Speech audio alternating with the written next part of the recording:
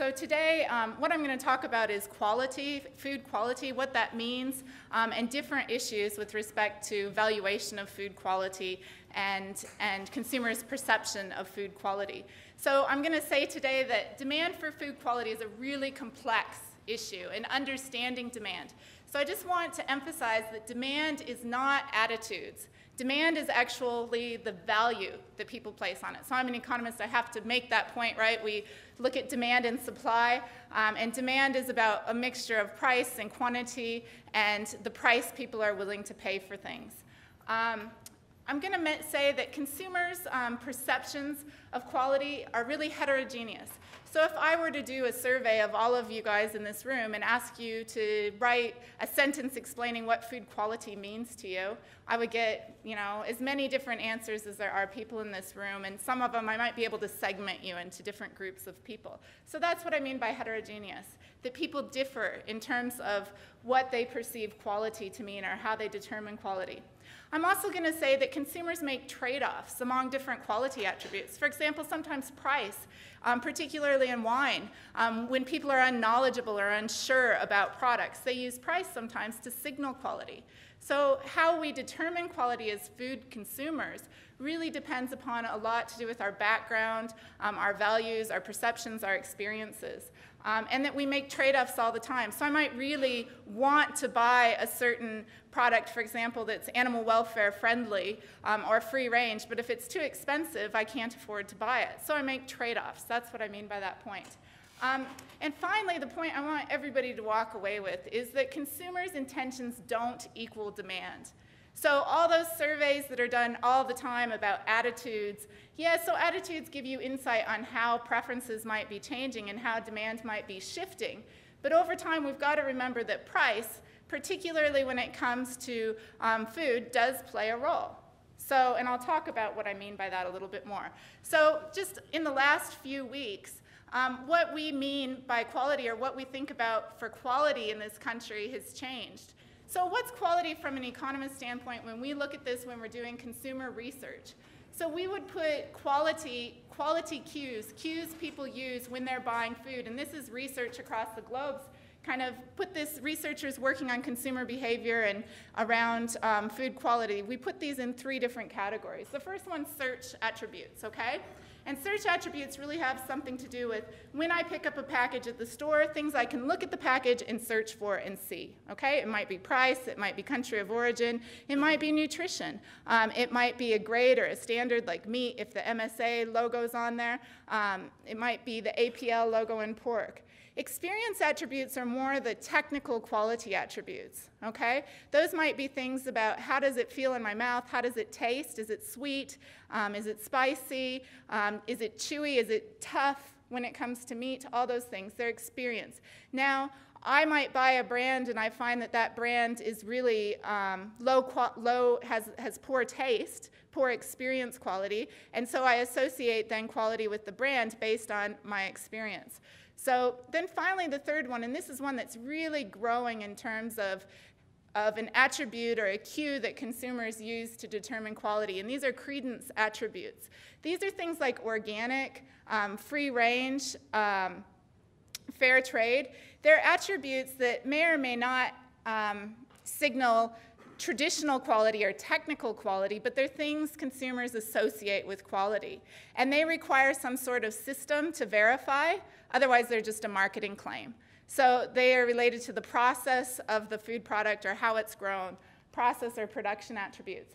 So when we try to estimate demand for quality, again, like I said, it's much more than just doing an attitudinal survey because we have to think about this. So research would show that consumers, when they're determining their willingness to pay for something or the value they'll place, whether or not they're going to ultimately buy it versus say they'll buy it or say they're interested, it's these things on the right, so their values, their knowledge, things we call priors, attitudes, trust in certain companies, and even things like socio-demographics. It might have to do with I'm originally American, so I might value American more than, say, Chinese and be okay with the product that's from the United States.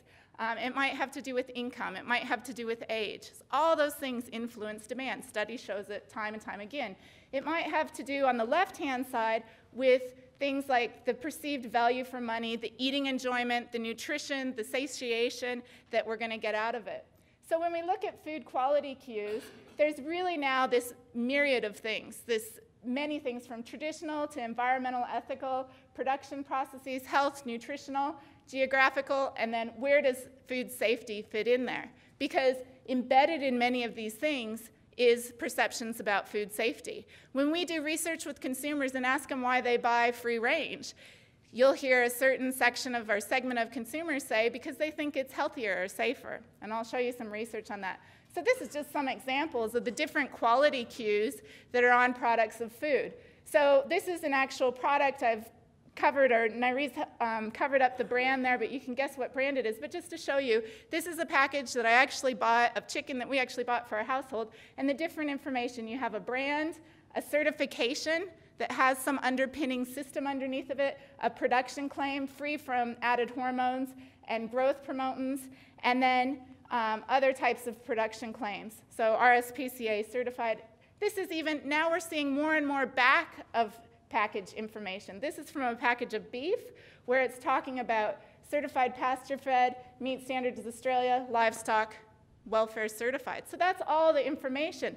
So it's not surprising that in our research in Australia, we're seeing in the 8 or so years I've been doing research here, we're hearing more and more consumers say that they're really confused. And they're getting more cynical.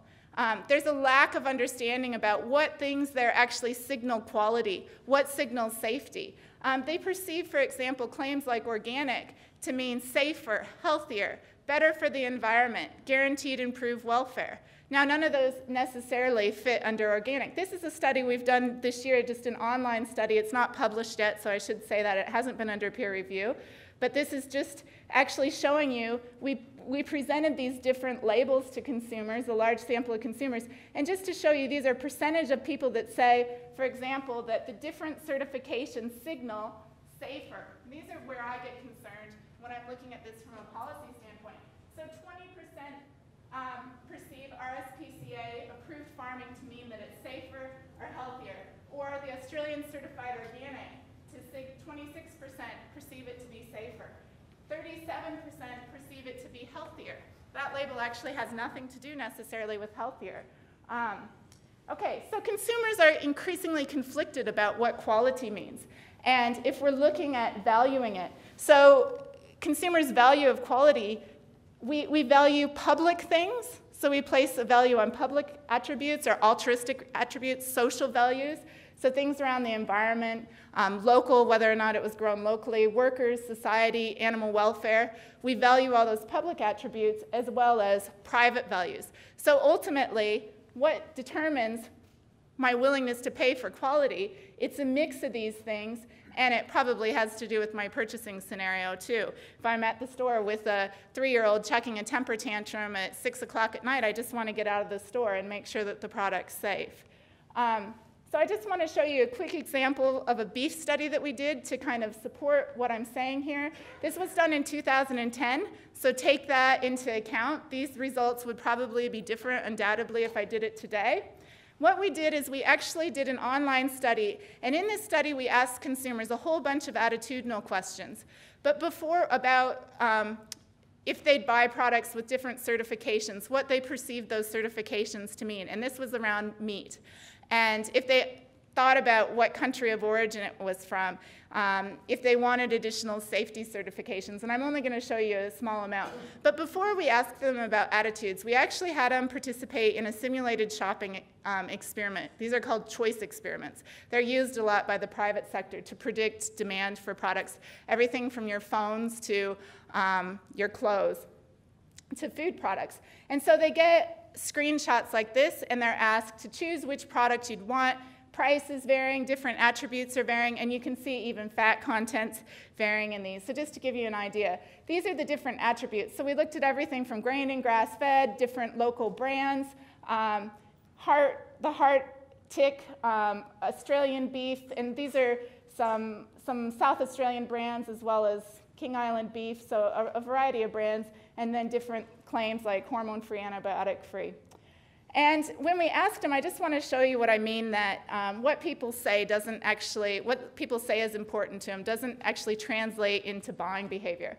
So out of our consumers, 30% said that they were very concerned about hormones and antibiotics. Okay, so just take that into account. 38% said they believe it's really important to purchase local. Okay? This is to show you just misperceptions. So I don't want to pick on any label or certification. Let's pick the National Heart Foundation just to show you in 2010, misperceptions among a representative sample of beef consumers. Roughly 40% of the consumers in this study ticked that they thought National Heart Foundation, a product with National Heart Foundation on it, to be a safer choice. Now that claim has nothing to do with safety. So rightly or wrongly, it's misleading consumers. Okay? Perceptions of production claims, grain-fed beef, better quality tender, that's the kind of things that we want it to be signaling. Hormone and antibiotic-free, to have less food safety risks. That's not necessarily the case. Hormone and antibiotic-free, to be better for my health. Again, not necessarily the case, but yet over 25% of consumers perceived it to mean that. So this is just giving you an idea. It's not that people are trying to get consumers to believe this, but it's showing you that this is signaling potentially improper or misleading information to consumers. Okay, so in this study, 30% of consumers said that it's extremely important to them whether or not the animals have had hormones or antibiotics used in the production practice.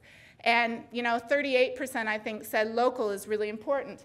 Now, when it comes down to that choice experiment and what was actually impacting or influencing their buying behavior, that's what this is showing. So 35% of the buying decision, and this is the aggregate, this is on average for the sample of consumers we use, the 1,100 and some consumers, 35% of that is influenced by price. Obviously, higher price makes them less likely to buy the product. 46% of the buying behavior is influenced by the internal fat, so marbling in the steak, and then external fat, 11%. When it comes down to the impact of these credence cues, so whether it's health or forage claims or production, whichever ones I showed you, they're less than 5%. They influence less than, they play a very small role, even though consumers said it was important to them. And this is simulated. So if you get in an actual setting where people are putting their money where their mouth is, essentially, it would probably be even less, okay? That's the aggregate. So we have done segmentation, and we do show there's segments that value these and are more likely to actually have them influence their buying decision. But that's at the aggregate. So I think I'll skip this one. It's basically just showing that even though marbling, higher marble, from a quality standpoint is higher quality, consumers actually place a lower value on higher marbled. So a technical quality attribute such as marbling, higher marbled, producers get paid more for higher marbled beef, right? So higher marbled is higher valued from the production side of things. Consumers in this study actually discounted it because they see it as fat. Ooh, fat, bad, okay? So also, if we look at the health claim, the only one that was really had kind of a high average value was the heart tick.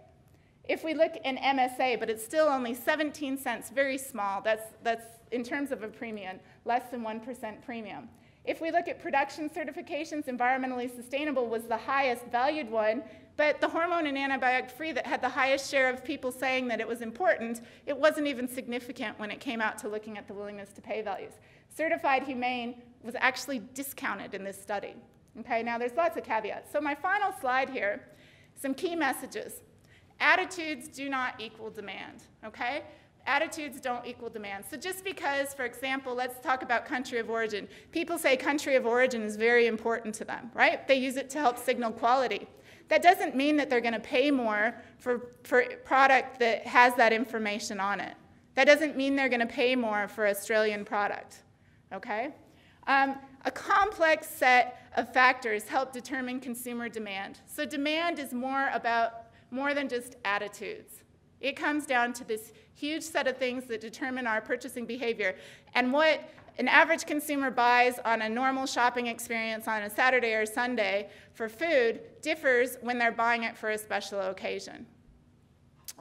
Quality, there's technical quality attributes, and as we showed with marbling, technical quality is not always in line with what consumers place a value on. So the example of higher marbled being higher valued to the industry, yet consumers discount it in the supermarket. Consumers' perceptions of quality are really heterogeneous, really varied. Everybody in here has different perceptions of quality, and they're really dynamic. Issues like the berry scare changes probably the importance, and oftentimes just for a short amount of time, places the importance we place on things like country of origin or certain, when the big animal welfare issue broke out related to live export. For a while, probably people placed a higher value on certified humane type of products.